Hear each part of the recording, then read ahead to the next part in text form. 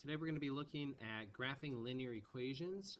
The first time that we do it, we're going to be looking at this y equals type of notation, where the linear equation actually begins with y equals. And sometimes you have linear equations written this way because it's nice for graphing. Sometimes you have them written in what's called standard notation. We've been looking at that. And standard notation is the standard way you write linear equations. It's easy to send in an email this way. You don't have any of these fractions to deal with. It's also just the one standard way that everybody writes their equations. Therefore, if you're sharing information, perhaps to scientists from different countries talking about equations, that every type of function or equation has a standard way of being written. And in Algebra 1, we just look at the standard form of linear equations. Okay, so in order to graph something that's in the y equals formation, we invent some x values. And we get to choose any x values we want. Those are the independent variable. And then the y's are dependent. They depend on whatever x1s that we choose. We also call these sometimes the inputs and these the outputs. So I'm going to choose some x values. I choose x is 0 because that's an easy one. If x is 0, then a fifth of 0 is just plain old 0. And 0 plus 2 is 2. That's an easy one to graph, 0, 2. But that's not enough information to get me a line drawn, so I need to choose some other ones. Now, as I look at this particular equation, I notice that the first thing I'm going to do to x is divide by 5, or multiply by a fifth. So I am going to choose a number like 5 that when I multiply a fifth of 5, well, if you do that in your head, it's 1, and 1 plus 2 is 3. It's an easy number to work with. I chose 5 here because of that fifth. 5, 3 is enough to actually get me my line.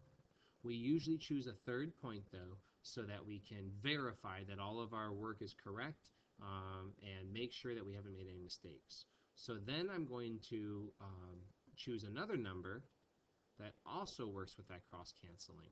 So I'll have y equals 1/5 times negative 5 over 1 plus 2. And all I've done is I've taken this negative 5 and I've put it right there, and I've rewritten the equation.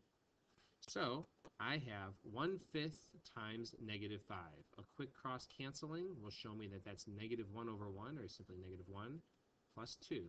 Negative 1 plus 2 is 1. That's my output. So now my final point is negative 5, 1.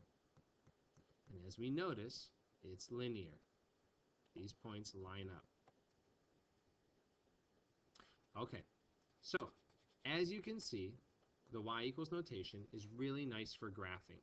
It's quick and it's simple because your y is set equal to the rest of the equation. You can quickly input x values and get y value outputs right back out. So I like that. If you have something in standard notation, one option is to do algebra to get it into y equals notation. Y equals blah, blah, blah.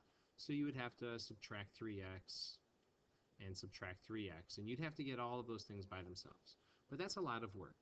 So another method is called graphing by the intercepts. We're going to graph by the y-intercept. Now, when we take a table and we put x equals 0 into it, we have to think, where does x equal 0? X equals 0 here, but also at this ordered pair, that's 0, 2. At this one, 0, 5. At this one, 0, negative 5, whatever that says.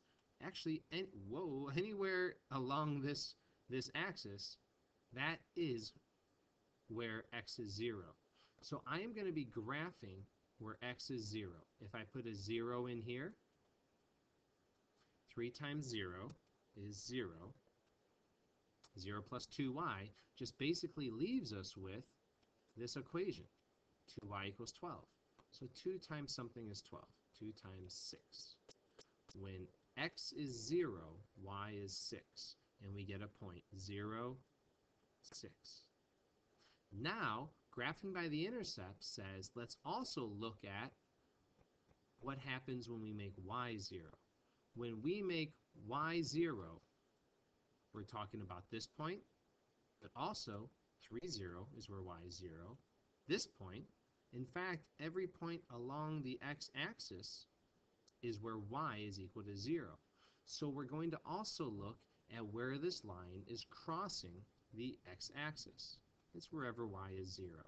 So if I put a 0 in for y, that makes this whole term 2 times 0, 0, and 3 times x plus 0 is really just 3x equals 12. 3 times what is 12? 4.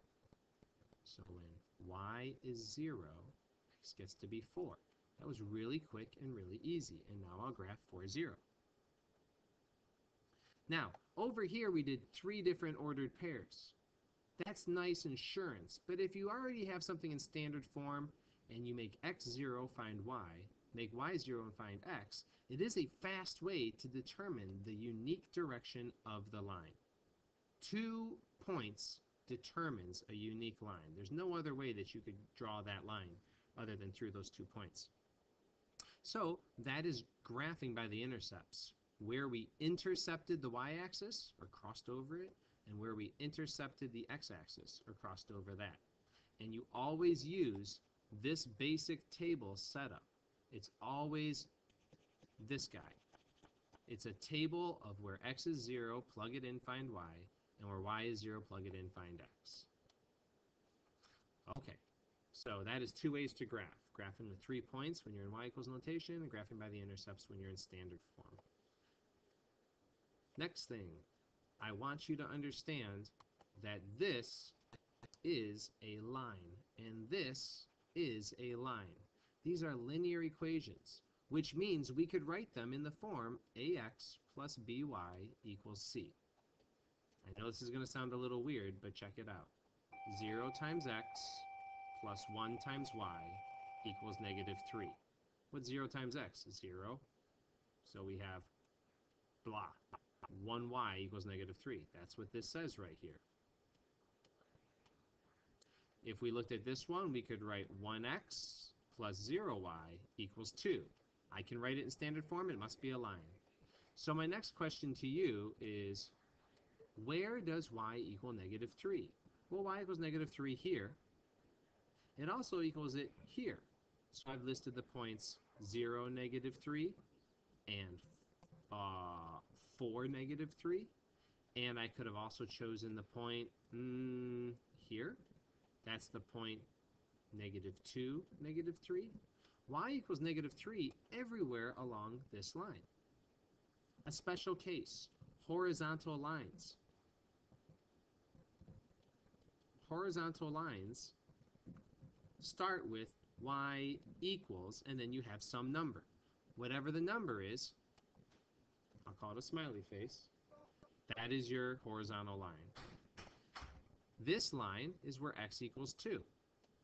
X equals 2 here, but also at this ordered pair, and this one, and this one, I've listed 2, 0, 2, 3, 2, 7, and 1, 2, 3, 4, 5, 2, negative 5.